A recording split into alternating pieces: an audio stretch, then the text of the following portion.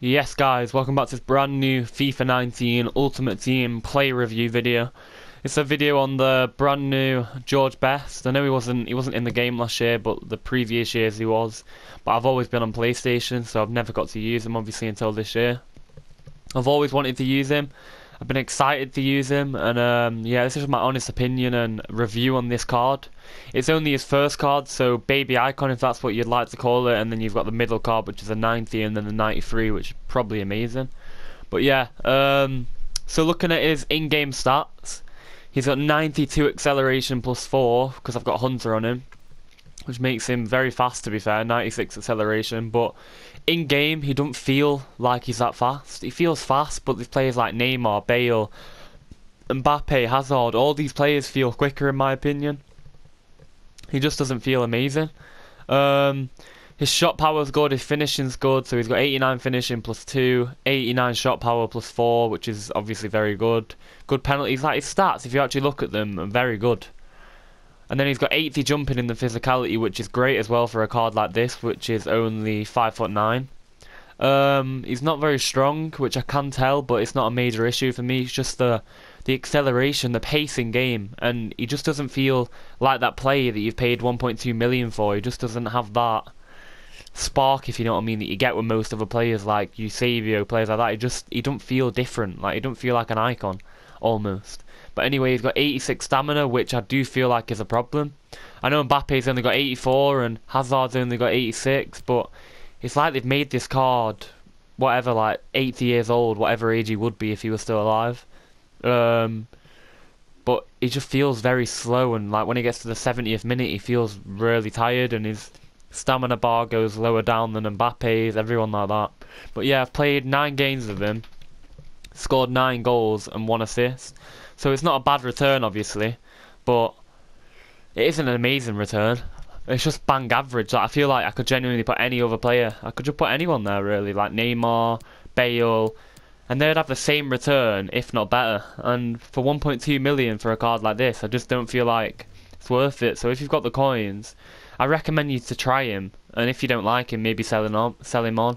But if you don't have a lot of coins and you can't use this card and you're thinking of saving up for it in the long run, it isn't really worth it, to be honest.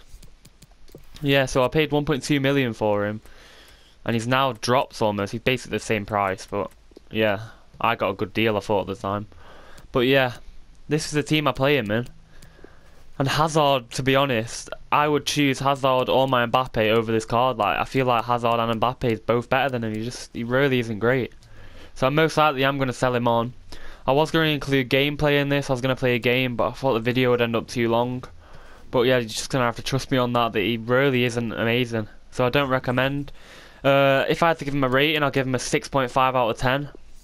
Because I just don't think he's worth it. I really don't.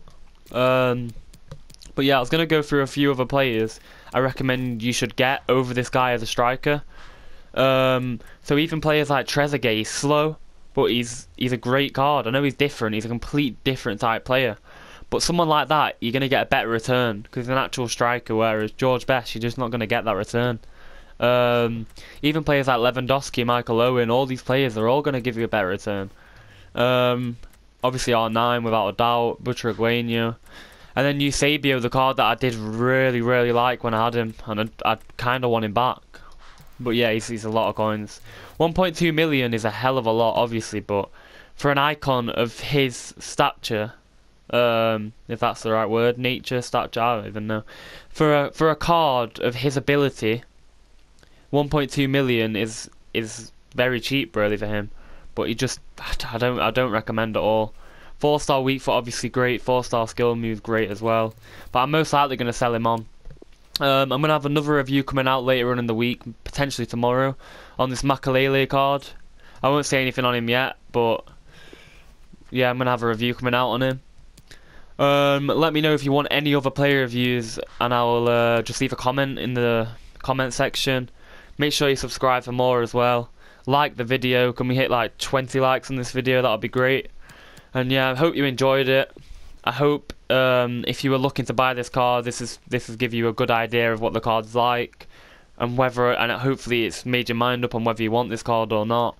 But yeah, I hope you enjoyed it. Please subscribe for more, and peace out.